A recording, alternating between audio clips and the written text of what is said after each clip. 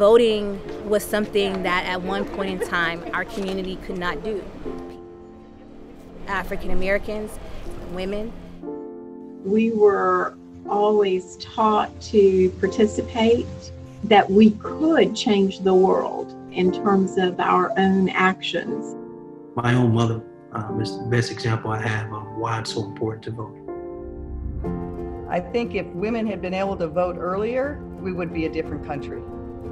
It's kind of hard to believe that that fight had to take place, but it did. And it is a fundamental right. And of course, this only allowed white women to vote. And there would be many years hence for the votes of the African American, the Indian, the Asian women, the Hispanic women. There was ever a moment to celebrate, and how to celebrate the Centennial, this moment, is that there is still a fight for access to voting. It brings to the forefront how precious all of our rights are.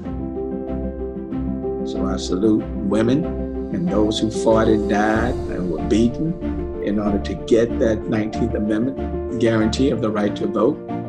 They were able to, with the power of their vote, change society and make it better, not just for themselves, but for every woman.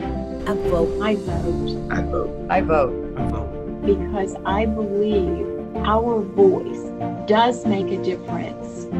Because I love my children. Because it's my right and it is my voice and I want to be heard. Because too many people shed blood and died for my right to.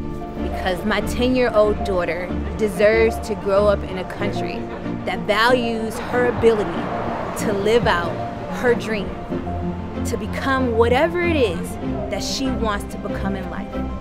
I vote because of her.